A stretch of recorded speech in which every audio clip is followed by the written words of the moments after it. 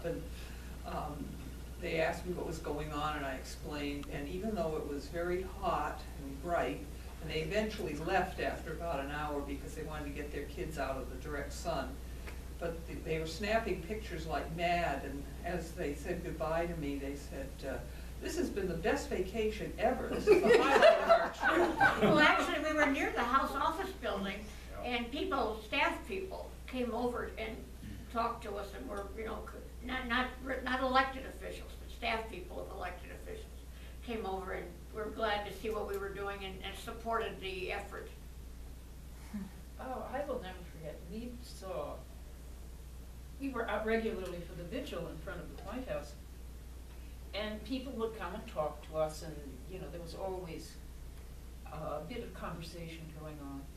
And there was a woman attorney and a male attorney that were walking on the sidewalk there by us. Incommoding? No, we were just being the vigil. But you were incommoding. No, this was the plain vanilla vigil. This was the plain vanilla vigil. And he made a rude remark about the Equal Rights Amendment. They both had briefcases. And she just swung her arm around and hit him on the top of the head with a briefcase. And I just cracked up. We were just howling. You know, because she didn't make a sound. It was just whack on his head. It was just... Realize that the charge the police gave us, who were protesting in front of the White House at various times on the sidewalk, chaining ourselves to the fence around the White House or whatever we were doing, was incommoding. Mm-hmm. And my poor mother, who was a Swede, and was in Brazil at the time, and I wrote her a note, you know, that we'd been arrested for incommoding, and so on. And she wrote back to me a rather tart note saying, "I don't understand why you're smashing toilets in front of the White House for equality." There were a lot of interesting reactions. I did a lot of the plain vanilla vigils, and just by way of explanation, we started vigiling in 1976, and we vigiled every day from the July 5th to Women's Equality. To Women's Equality Day. 16 or 18 hours a day or something ridiculous. And then we did another vigil from about 80 to about 82 in there. And that was a Wednesday only, Yes, as I recall, vigil. But some of the reactions from the bystanders were just absolutely fascinating. You'd see, particularly in 76, couples walking along, and then after they'd gone past us, the woman would turn around and wave quietly while the man couldn't see. And one of the big differences between 76 and 80 and 81 and 82 was footwear. Louder, please. Footwear. In 76, women at lunch went by in their nice middle-class shoes. And by 1980, you did not see a pair of middle-class shoes going by at lunch. It was all sneakers. Yes. What's a middle-class shoe? With a Pumps. Pumps, okay. Pumps, my dear. And was, it may have been Cheryl Dalton, it may have been someone else who was a singer who had been overseas and That came was back. Cheryl. That was And Cheryl. she wrote the song "Women Walk More Determined" Yes. than they ever have. Before. And it really was the difference in that era when women stopped wearing pumps all the time and wore shoes you could walk in when they went out to lunch because you had to walk a long way. And then there were a couple of other ones. Well, can I just interrupt for a second? I was working with the Sexual Assault Task Force, and we were interviewing prisoners who were in jail for convictions on rape and sexual assault on women. And I asked them a question that no one else on the committee had ever thought of asking him, which I can't believe, because to me it was so obvious. I said, "How do you pick your victims?" And one of the first things they all said is they look at their shoes, if they can run or not. If they can't run, that's the first thing that they're interested in as far as attacking them. And the other one was, are they carrying things? In other words, do they have things in their hands so they can't reach out and scratch them or something? Another time on the White House sidewalk, a whole classroom came by with the nun, leading this obviously parochial school classroom, and lined them all up to have their picture taken with us. lot of that. Can I have my picture taken holding a banner? There were many people who came and volunteered to hold the ERA. Yeah, yeah. Many of them tourists from other countries, you know, and it was quite and there were a number of women from overseas who said, we didn't know that you don't have equal rights, because after World War II, the new German Constitution and the new Japanese Constitution guaranteed women equal rights. Well, and lots of And- third world countries have Yes, it. but they were saying, but you don't have this here, you made us do it, and you don't have equal rights? It was just, Yeah, I do as I say, not as I do. Well, and the Canadian women learned when they got their constitution, first constitution in Canada, the women included women in the laundry list of thou shalt not discriminate on the basis of, you know, that whole laundry list, and then they had another whole paragraph just for women. They said they wanted to be in 2 places. Another reaction, we were at the White House sidewalk one day, and a woman who was staying at, I want to say it's the Mayflower Hotel, it's across President's Park, and she always stayed there, and she came over to bitterly complain that we had ruined her White House experience with our banners. And someone else on the sidewalk said, they are the White House experience. But she got this special room in the Mayflower every year. So she Well, by viewed the White by House. and large, the comments of people who were going by were very supportive. Yeah. A That's not few Louis. people It's not did Louis. swear at us That's not or Louis. make other. Washington. Whatever that hotel is, it's Yeah. across Lafayette Park. Treasury. And I don't remember its name. it's called Washington Does it matter? Or Occidental or No. something. was curious. It probably doesn't matter, but it's going to bug us all night. But anyway. Sorry, Um, Harriet. No. So Ray, what did you do in all these years? Well, one of the things that I did during the vigil years, I worked at the Ag Department, and the vigil for the White House, the permit for the White House vigil was down in Park Service headquarters, which were down in Haynes Point. Haynes Point. So I hopped on my motor scooter during lunch and rode down and picked up the vigil permits.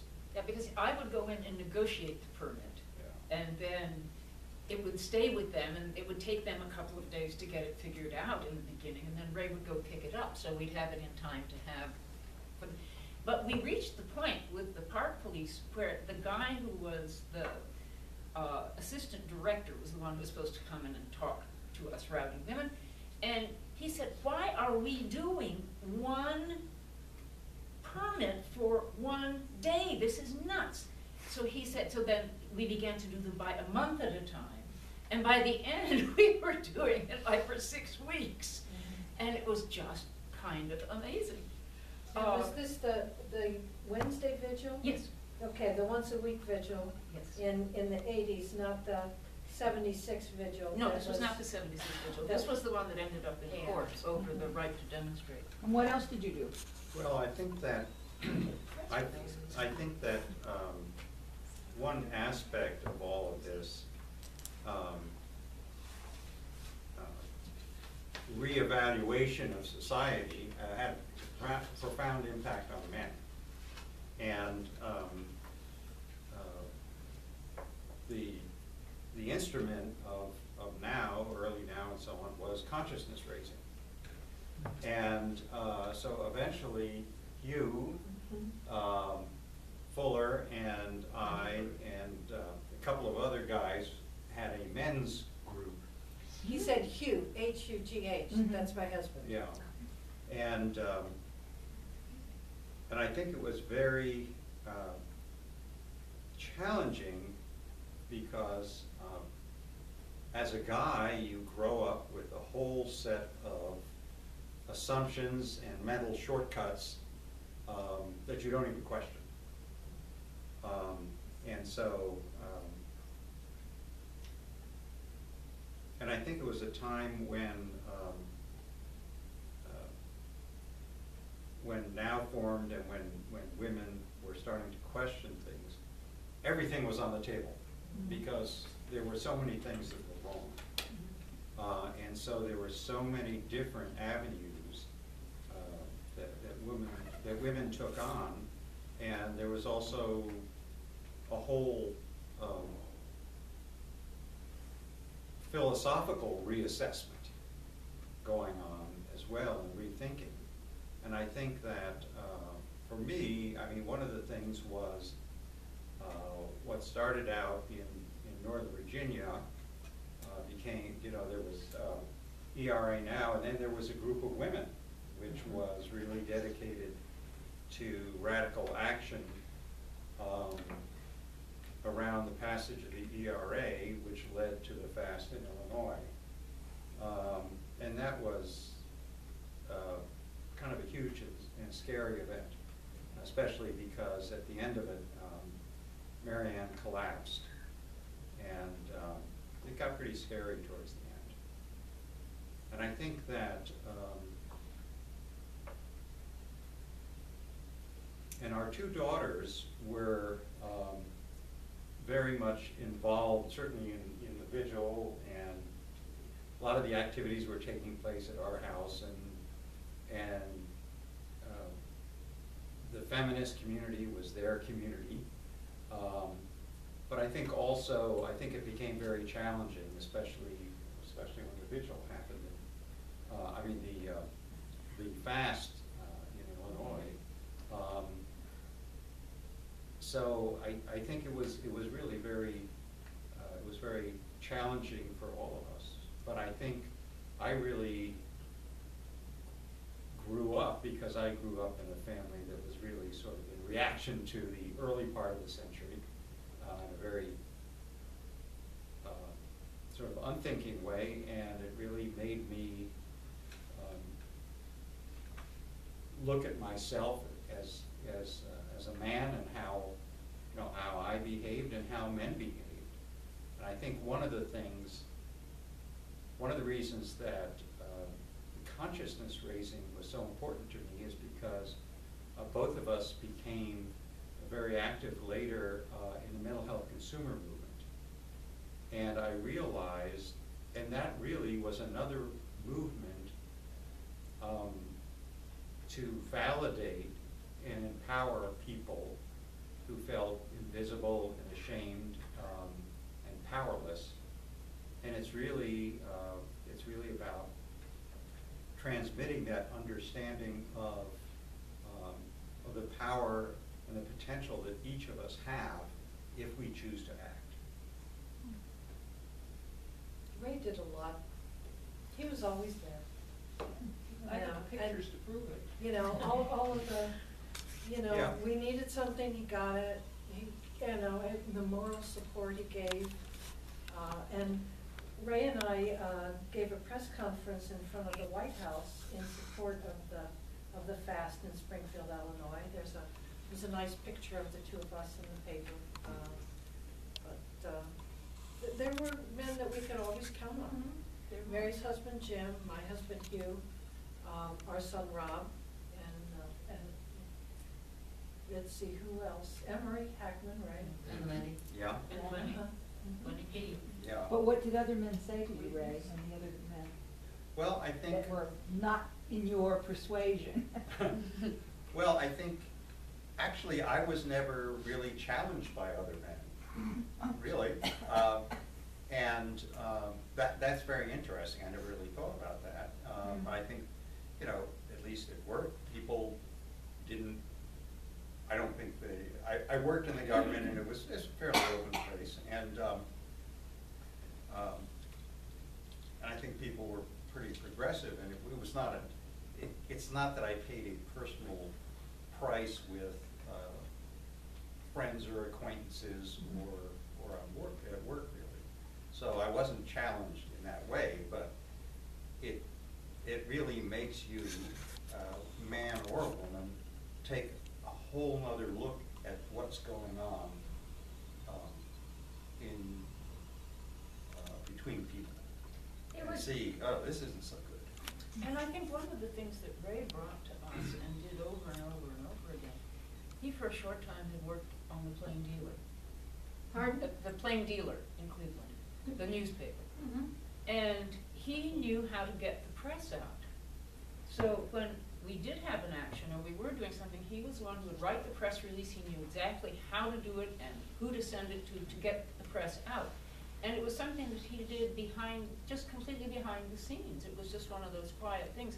And yet, he made sure that there was an audience recording what was happening and why.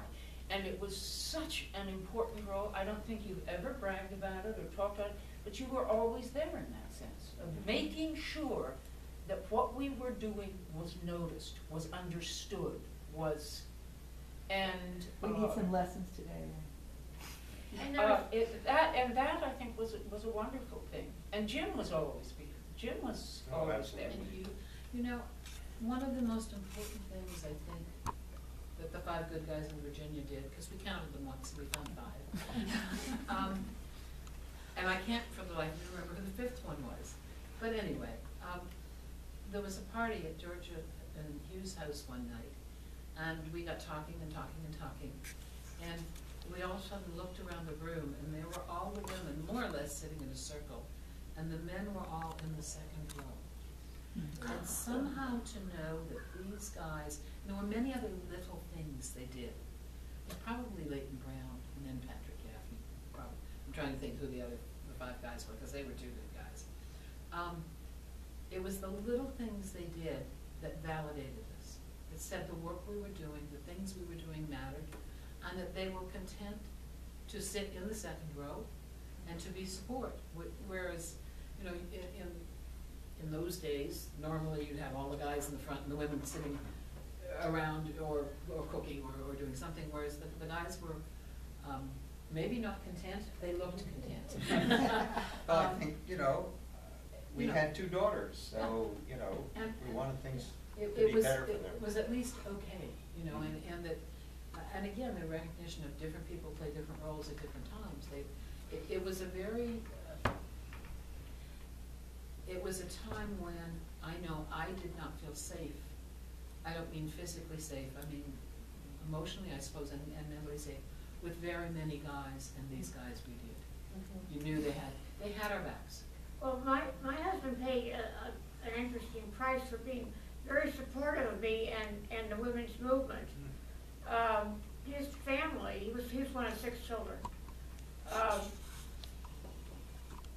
He absolutely stopped talking to him, and I stopped doing anything when he died, and I notified them that he had died. I didn't get a response from anybody. They were, and I just found that amazing, that. Did that hurt him terribly, Mary? I don't think he was surprised. He was a PhD physicist, and had a mind of his own, and, you know, often areas that the average person is not gonna be able to compute, including me. But, he had one brother, who was, went to the same school we did, and was a chemist at DuPont, and he was the only family member that had any connection at all. But he had a younger brother, one down from him, and I can remember, he viscerally hated me. The younger brother? Yeah, I remember one time I was on the phone with one of his sisters, and she said to him, the brother was visiting her, Mary's on the phone, and I heard in the background, damn her. I mean, they just did not like the concept of what I was trying to do and what I did, who I was. Now, my husband, he was all, you know, he was gung-ho, which was all that mattered. I wasn't married to a family. I believe the rest of the men, you numbered. Pissant number 1 and pissant number 2. There were several. A lot of pissants out there. Still are.